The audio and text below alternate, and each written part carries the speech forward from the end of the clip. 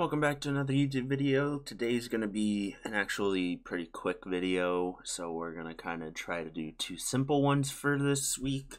So to start, we're going to do the Sentinel spawns. This is going to be episode 1. We're going to release the other one in a separate video. That way it's more controlled. But this is going to be how Sentinels spawn out of this little thing.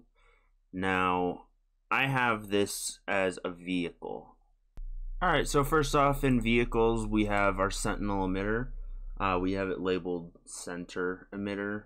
That's more so if you want to script it to close this back after it spawns it in. Since it's a vehicle, all you would do for the script is just unit close, and then you would label what it is. So I already have it as closed. If I didn't have it as closed, well, I guess it wouldn't change unless it was already open. But we're going to go in here. So we already have our Sentinel squad just right there. In here, obviously, we have our Sentinel aggressor. You can put that in. But here we have emitter vehicle.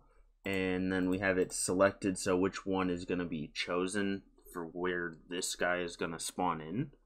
If you don't have it chosen, it's not going to spawn quite like that. But I do find it very interesting how easy this actually was to do. So, and there you go. Just like that, it spawns in and everything's going to be working. I mean, you can add it so it moves and whatnot, but that's how you would get the Sentinels to work. And then you can script it so after you spawn it in, you just unit close and then you have it get the vehicle from starting location. Or get the vehicle from getting the object. Hope that helped for you guys, and I will see you guys in the next video. Peace.